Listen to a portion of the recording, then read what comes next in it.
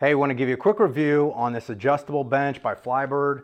This thing's fantastic. Just recently got this. It wasn't very hard to put together. It was actually fairly, most of it was already assembled, which was great.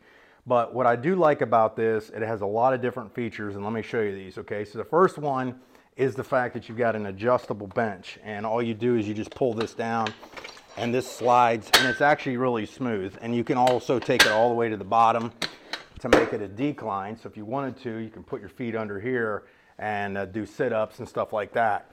So let me just lock that in place. Now, the other thing is it does have an adjustable preacher curl mechanism right here that you can adjust. There's a little pin right here that you pull in and out. So if I wanted to, I could have it all the way up, like flat. So if I wanted to do stuff like this, or in my case, I would typically do a preacher curl like this to where I'm doing bicep curls, which is great. And all you got to do is pull this little lever and this thing will slide up and down. So you got plenty of flexibility there.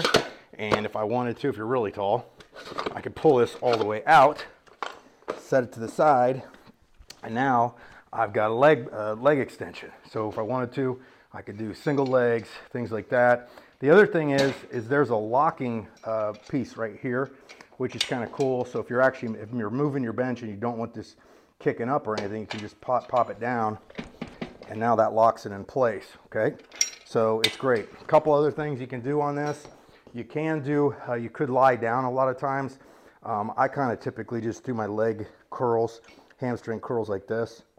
Just pop, just like that, which is comfortable for me. Again, the bench, real easy to assemble, didn't take very long.